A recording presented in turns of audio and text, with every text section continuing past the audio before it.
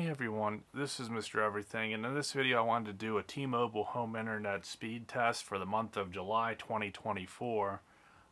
It's something I did roughly 2 years ago when I first got T-Mobile. It wasn't awful, but that deprioritization, which would be like congestion in the evening when they would slow you down, it really would make it hard to use. And since then, I believe I have had a tower upgrade. My speeds, for the last year, I really haven't had that issue anymore.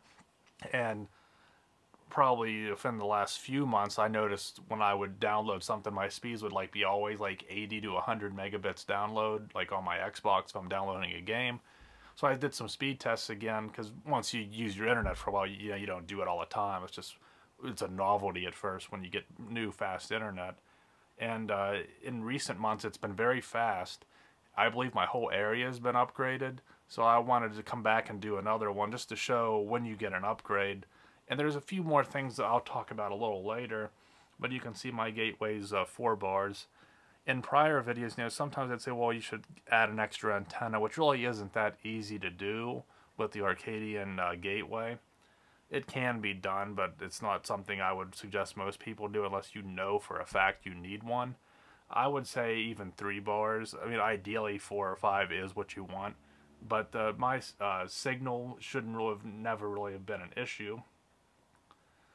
So let's see here.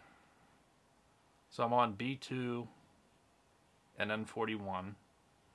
Now I know there's the T-Mobile Life application. I have it on my phone, but I'm using the old one here on the app. Let's try a speed test. I'm on the closest server. See what happens. Ping's actually a little bit high today. Usually it's about 20. 18 is about the lowest it ever is. 22 is usually more like what it normally would be. Those speeds, was about almost 3 o'clock in the afternoon, so it's not like peak congestion in the evenings. I think I'm on a different tower today, because I think on that metrics thing it was like 82 and usually it's 72. So that might be a little bit why at least the ping's a little slower and the upload's a little slower. But either way, this is still more than enough to get by. So try another one here. So there's obviously still room for improvement, but anything around here you shouldn't really experience lag. Even the ping at that, though not ideal for gaming, it's not awful either. And what I will say, maybe since I am on a different tower, I've driven around. I haven't taken the gateway. I would use a Jackery and plug it in and take it around to just play around with it when I first got it to see if there was different speeds. I haven't done that in 2 years since I first got it. I'm tempted to do it again because with my cell phone, I use Mint Mobile, which uses T-Mobile's towers, but it ideally or theoretically is deprioritized all the time because it's prepaid. But I find that I still get better speeds using it than I do with T-Mobile. So as of this afternoon, it's a little slower than it is sometimes, but I want to try something here because I'm recording with my phone, so I can't really show you on my phone. So I'm going to hotspot from my phone to my iPad. So now this would be using Mint Mobile. So I just want to see what'll happen.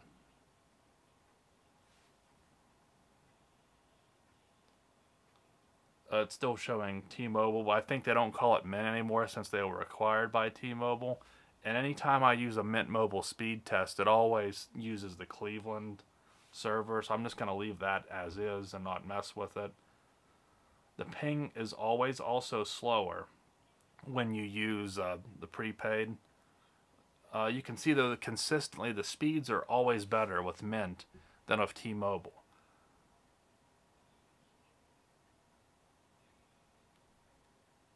The upload is really low.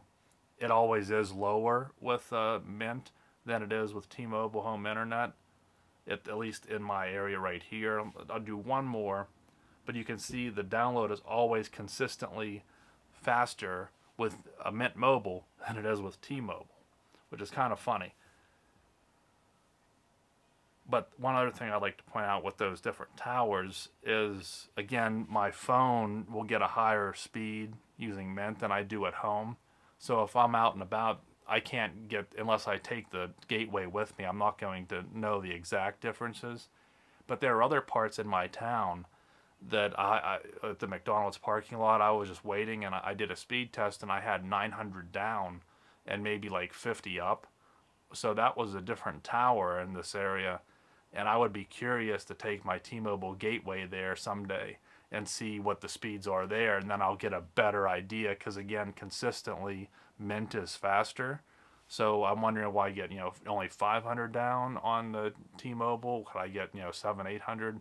Or is it just this tower here where I always seem to be a little slower with Mint or with T-Mobile than Mint? But with that being said, I don't experience the deprioritization at night. I haven't for over a year now. So I can still game, I can still watch 4K. Now, if it's a 4K 60 video, there might be some buffering. I might have to drop it down to 1440.